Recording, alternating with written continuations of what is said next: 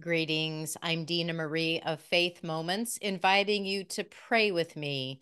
During the month of November in the Catholic Church, there's a tradition, particularly this month, to pray. Pray for our loved ones who have died. Pray for all who have died, especially those who have died within the last year. We have the feasts of All Souls and All Saints on the 1st and the 2nd of the month of November, and it's a reminder to continue to pray for the poor souls in purgatory, and we pray for each and every one of our faithful departed to have their heavenly reward in heaven.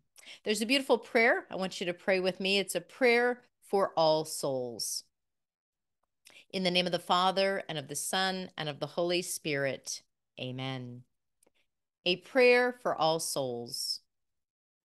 Lord Jesus, when your lifeless body was taken down from the cross and laid in the tomb, the hearts of your disciples were crushed and broken.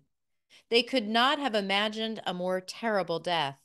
Their faith was challenged as they wept. On the morning of the first day of the week, you appeared to Mary Magdalene and her companions at the tomb, telling them, "Do not be afraid." Your death and resurrection remind us that you will bring new life to those who have died. Forgive and heal the brokenness of our loved ones who have died, and welcome them into your loving presence. Help us, we pray, to grow each day in your love and grace, and one day bring us home to you. Amen.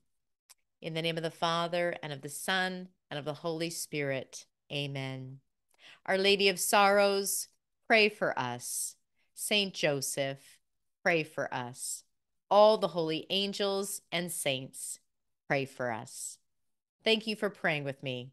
God bless you.